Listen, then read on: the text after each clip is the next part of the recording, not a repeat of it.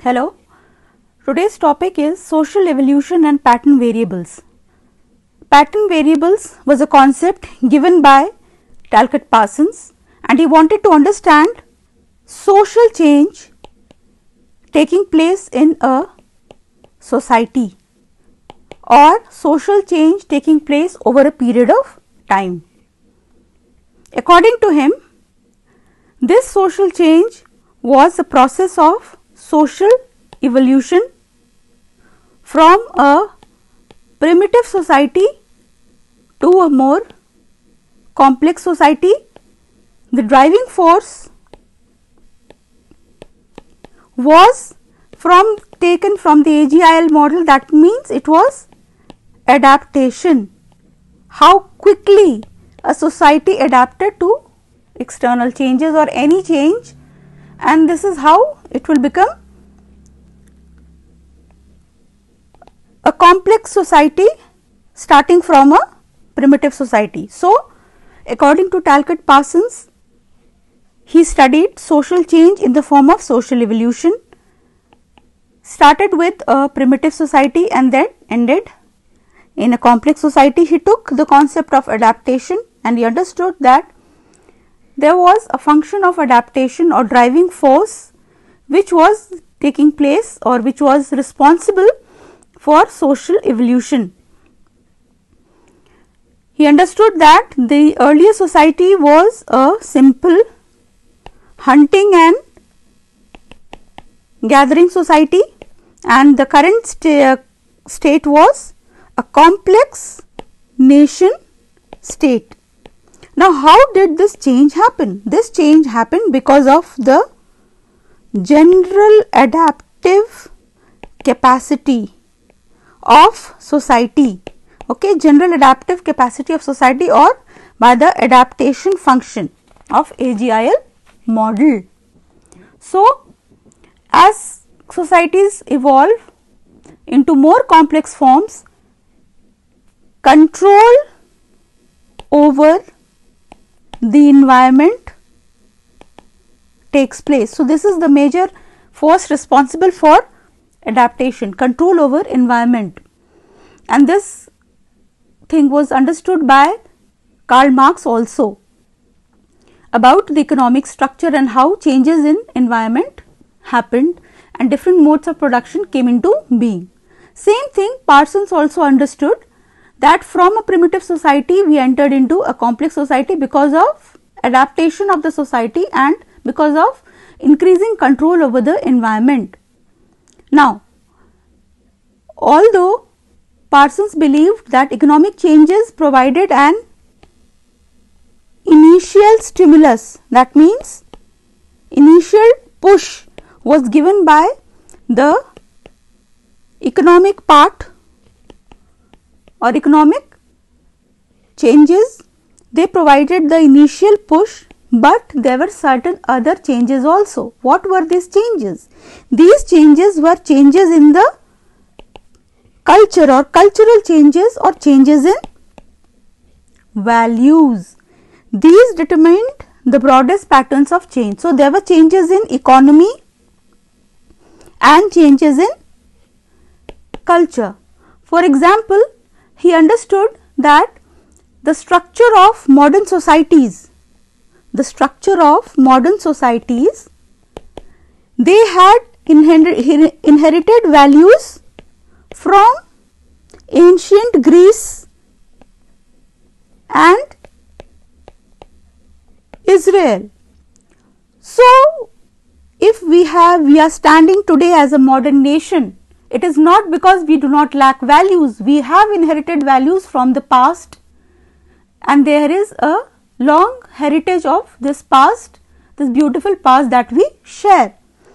Now, Parsons identified two sets of cultural values which he called pattern variables A and pattern variables B. Now, every society has certain dilemma or questions which he wants to answer. These dilemmas, they are classified into 5 types.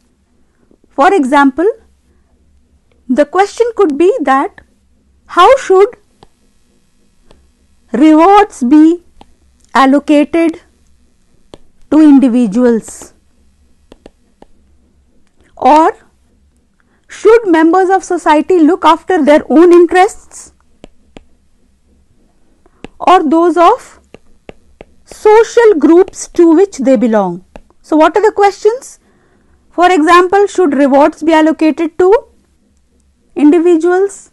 Should members of society look after their own interests or for interest of the social groups? So, on the basis of this, he gave 2 types of pattern variables, PVA, PVB. First one here is ascription. Here the corresponding one is achievement. Here diffuseness, specificity. Here particularism. Here universalism. Here effectivity. Here effective neutrality. Here collective orientation. Here self orientation. What do we understand by these? Let us go through quickly. Ascription means a status is ascribed. The type of family into which a person is born determines it. That is ascription, which is inherited or ascribed. Now, if a status is achieved through a person's own efforts, for example through hard work, that is achievement. What is diffuseness? When people enter into relationships with others to satisfy a large range of needs, for example the relationship between mother and child, then that is diffuseness. But specificity is people enter into relationships with others to satisfy particular needs, for example the relationship between a customer and a shopkeeper. The relationship between mother and child, there are a large number of needs which the mother satisfies, but for a customer he only buys some material from the shopkeeper. Then we have particularism. Individuals act differently towards particular people. For example, they are loyal to their family but not to strangers. What about universalism? Individuals act according to universal principles. For example, everyone is equal before the law, so a policewoman would arrest her husband if necessary. So that is universal. It is about equality. Then we have effectivity. Here we are talking about immediate gratification. People act to gratify their desires as soon as possible. But effective neutrality, here gratification is deferred, that means delayed. For example, saving money to put a deposit on a house in the future. What is collective orientation? As the name suggests, people put the interests of the social groups to which they belong before their own interests. And self-orientation, people pursue their own interests first rather than those of the social groups to which they belong. Now, according to Parsons, what does he say? He says that with the exception of family life,